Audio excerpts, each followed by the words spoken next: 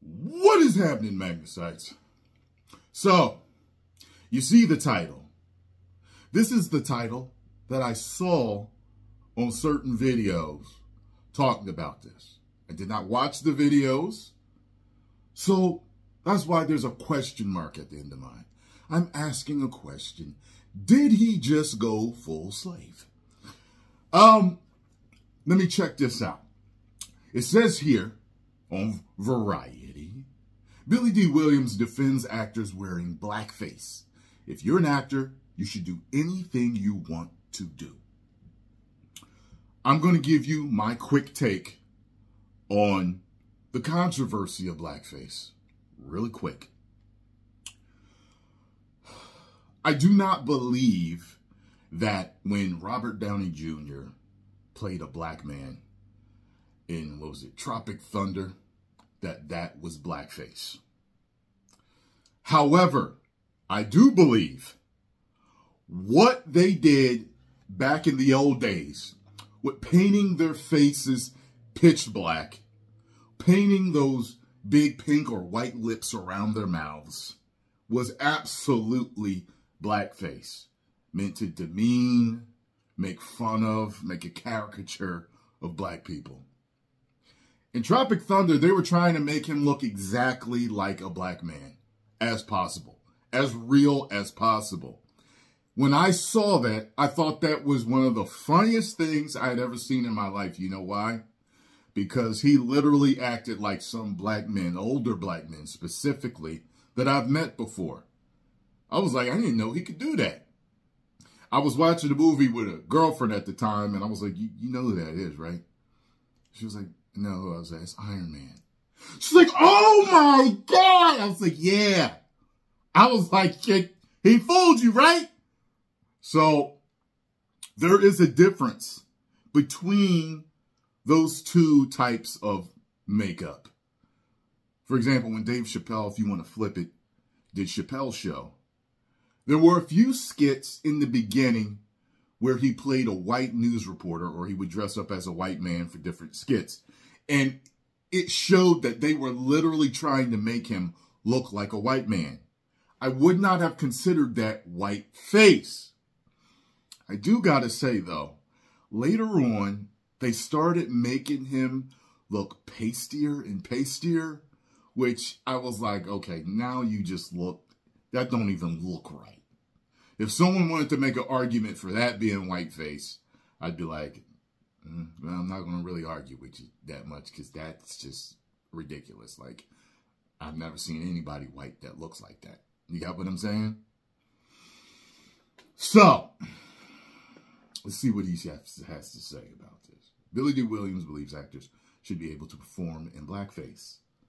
In a new episode of Bill Maher's Club Random podcast, the Star Wars actor recalled watching Laurence Olivier in 1965's Othello, in which Oliver wore blackface to portray the title role. Well, let's take a look at this guy. Laurence Olivier, Othello. Take a look at this right now so I can see what type of blackface this dude was wearing. Yeah, Othello, that came up right away.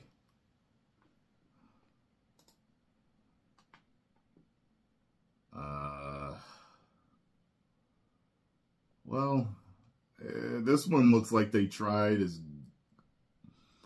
well as they could. It doesn't look like they were trying to make a caricature or a parody or make fun of black people with this.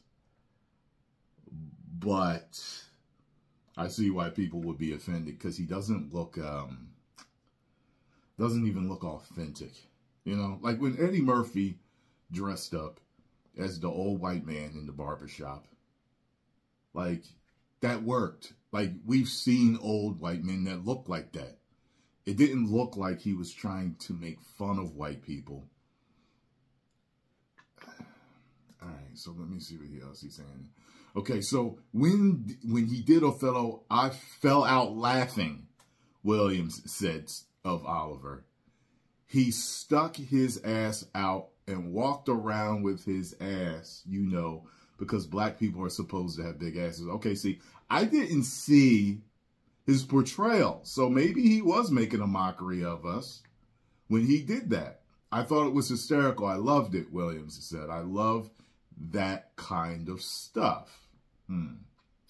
Marr noted that today they would never let you do that, which Williams replied, why? Blackface? Marr questioned in a tone of surprise. Why not? You should do it, Williams said. If you're an actor, you should do anything you want to do. Marr then pointed out that Williams, 87, actually lived in a period where you couldn't play the parts you should have played. The point is that you don't go through life feeling like that. I'm a victim, Williams explained. I refuse to go through life saying to the world, I'm pissed off. I'm not going to be pissed off 24 hours a day. Earlier in the conversation, Williams said, if I'm going to be creative, let me be creative as an individualist. I don't want to do anything based on this whole idea that you're a black person, you're a white person, and things of nature. And things of that nature. I'm an artist. I'm a creative entity in this life. Williams has been promoting his memoir, What Have We Here?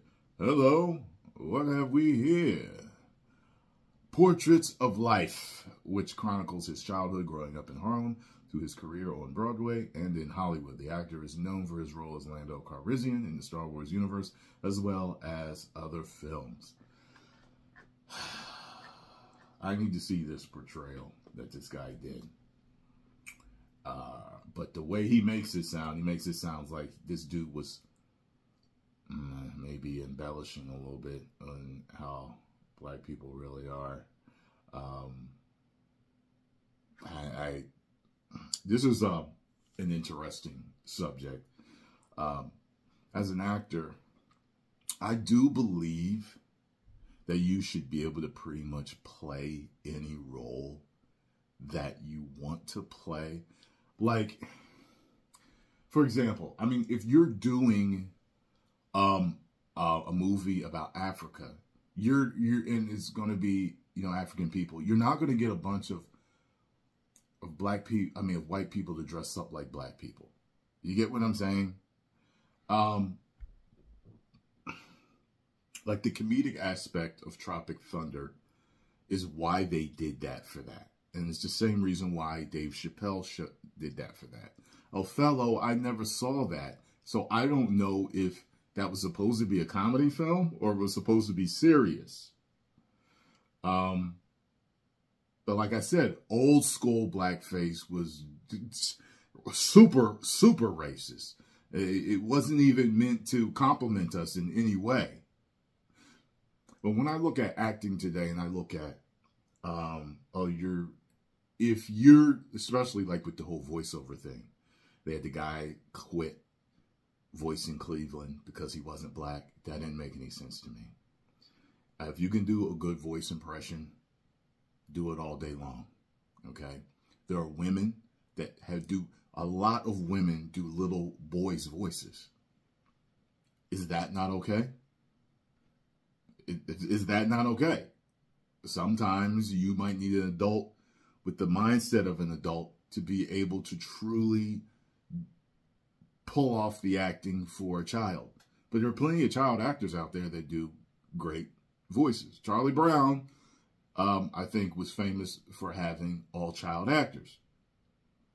So, and then you've got people over the whole thing. If you're not LGBTQ, you shouldn't play an LGBTQ person in a movie. It's called acting. It's called acting. LGBTQ community has ruled Hollywood forever. You know how many actors, actresses, and musicians and directors and different people in Hollywood in the entertainment field, period, have been part of the LGBTQ community, and you didn't know it, or it came out later? And a lot of them played straight people in movies, correct?